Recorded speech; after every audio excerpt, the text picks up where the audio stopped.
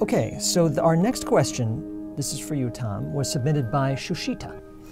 And Shushita asks this question: in relationships, why do we look for admiration, validation, love, and security? And the second part of the question is it possible to be free of all these needs and still be fulfilled?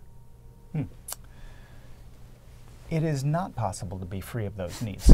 Those are basic components of who we are as human beings. Part of what makes relationships so powerful, and the more research we and our colleagues do on this issue, the more we discover how powerful relationships really are. And they promote our physical well-being, our emotional well-being, they promote the well-being of our children, they make us more successful at our jobs. They have tremendous benefits for us, our relationships do.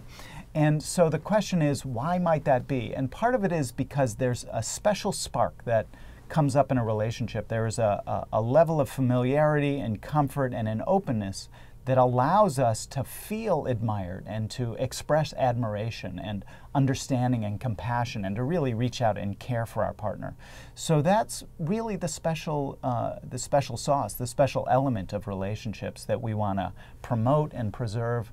So it's not really possible to be free of those needs, but it is possible to manage those needs well. We can be successful in how we communicate those needs. We can be successful and even improve in our ability to understand who our partner is, what it takes to get our partner. It's a big part of what it means to be in a relationship, is trying to discern what your partner needs, even when they don't know what they need.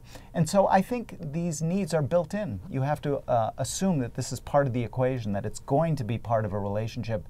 It's part of what makes all relationships special, and it gives each of us a special task, a special challenge to figure out, how do I convey admiration to my partner? What kind of support does my partner need, and what kind of support doesn't work well for them? How can I make my partner a strong, whole, complete person, and in so doing, hope to get that same reaction back from them in the process?